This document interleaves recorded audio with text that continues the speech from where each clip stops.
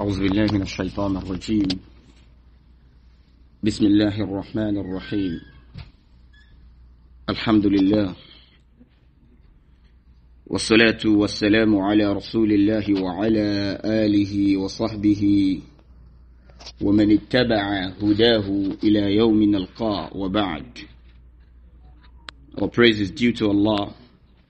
We beseech His mercies and blessings on His messenger Muhammad sallallahu alayhi wasallam, his household, his companions, and those who follow him till the day of reckoning. Ameen.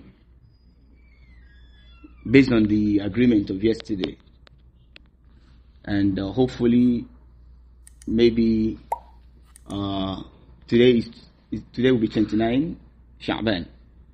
So maybe tomorrow or on Thursday will be the beginning of Ramadan. So we pray Allah subhanahu wa ta'ala to count us among those that will witness Ramadan. Because as little as the hours remain, those that will not witness it will not witness it. That is min mashi'atillah, from the will of Allah. وَالَّذِي أَحْيَا وَالَّذِي هَمَاتِ. So He's the one that gives life, and He's the one that takes the life. So we pray Allah subhanahu wa ta'ala to sustain our life beyond Ramadan. Ameen. So we agreed that we should be taking, the tafsir of verses little by little, ayah by ayah.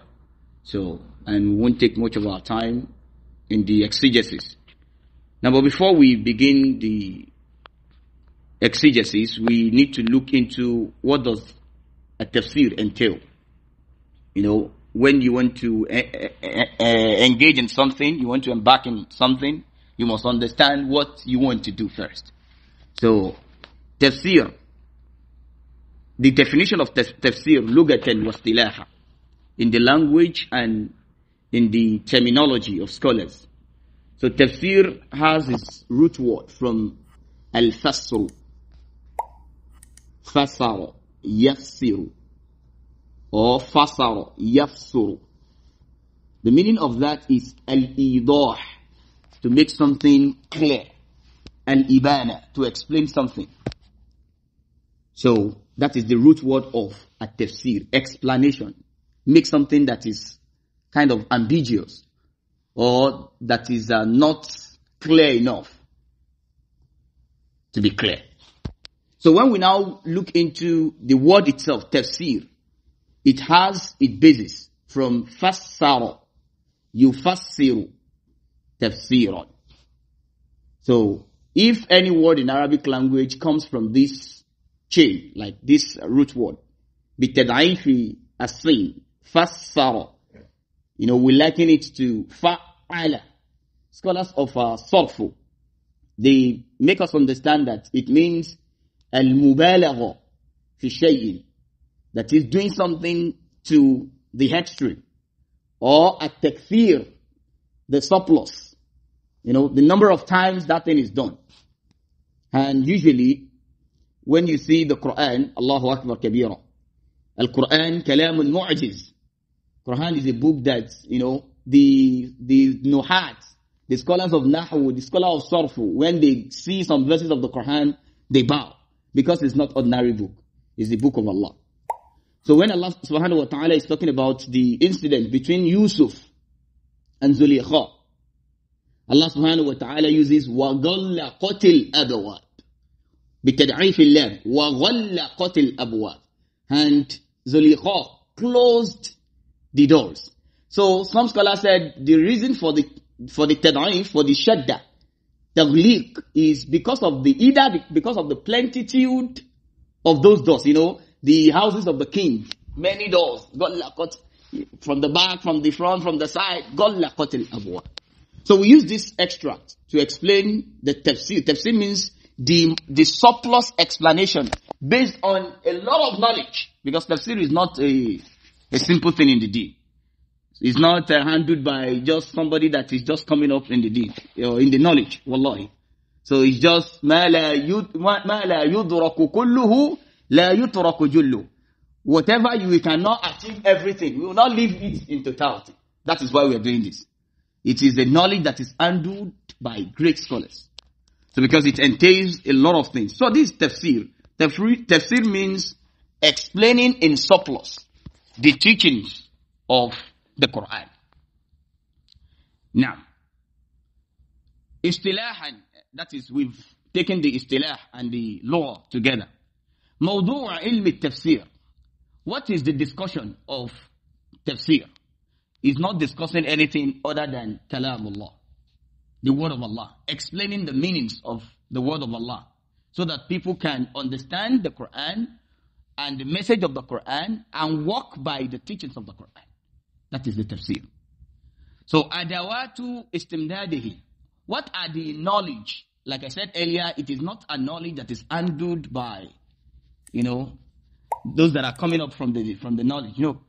It has numerous knowledge that it entails. For the person to go into ilm al-tafsir, you must be fluent and you must be someone who understands perfectly al-lughatul arabiyyah, Arabic language. You must understand.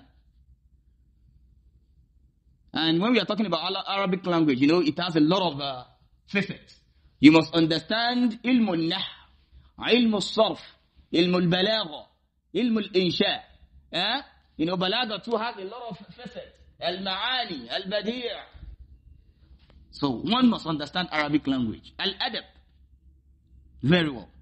From among the things that you must understand is ilm usul al-fiqh. Usul al-fiqh is a knowledge that before you can, in fact, it's because of where we find ourselves. Sometimes people like students of knowledge, I pray Allah subhanahu wa ta'ala to count me among the students of knowledge. Because knowledge is not something that is a joke at all. It's because of where we find ourselves. There are some issues that are only meant to be discussed by the great scholars. Because it requires many things. Usul al-fiqh is a knowledge of at-tashri' al-islami, legislation of the deen. Where we'll be talking about the al-kitab, al-sunnah, al-ijma', al-qiyas, al-masalih al-mursala. Okay? Is this particular message of the Quran, is it for umum or khusus? Is it for the general or for the specific? Many things like that. Is this dalilun qat'iyyu? Is this dalil qat'iyyu dilala wa thubut? How dhaniyyu dilala wa thubut? How qat'iyyu dilala dhaniyyu thubut? Many things like that. So, before you can explain the tafsir of the Quran, you must have this knowledge. Ulum al-qira'at. Qira'at is not only, we are used to us here, I think. And some other, I think in Saudi, they often with us.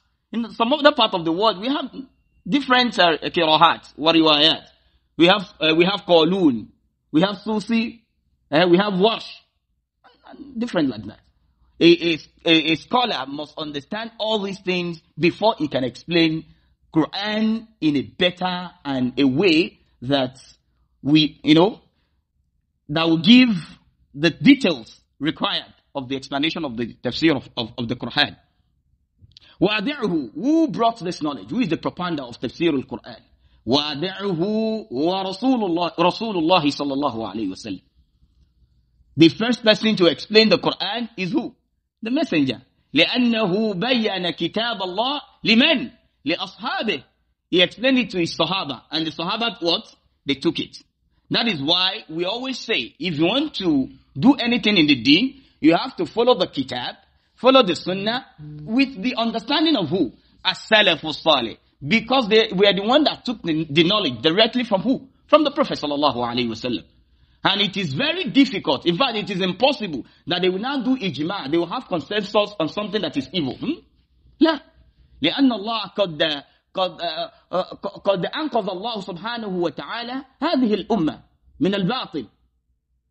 Allah subhanahu wa ta'ala explains and describes this ummah بالخيرية. كنتم خير أمة أخرجت للناس.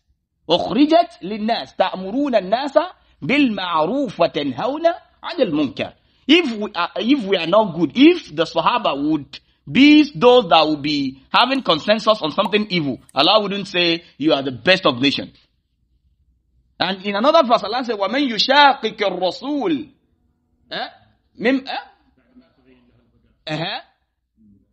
I want the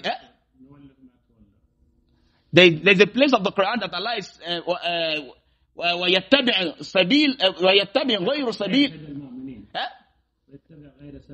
بارك الله فيكم وَيَتَّبِعْ غَيْرَ سَبِيلِ الْمُؤْمِنِينَ, and he follows the path different from the path of the believers. Who are the believers that Allah is mentioning? The Sahaba. So these are the knowledge that tafsir requires. And inshallah, we're going to stop here. And tomorrow, if Ramadan does not begin tomorrow, we'll discuss Fadlu Tafsir al-Quran. What is the importance? So, and if it begins, we may quickly go straight to the verses of the Quran, inshallah. We pray Allah subhanahu wa ta'ala count us among the guided. Subhanakallahumma bihamdik. Ashhadu an la ilaha illa ant astaghfiruka wa atubu ilayk. Assalamu alaikum wa rahmatullah.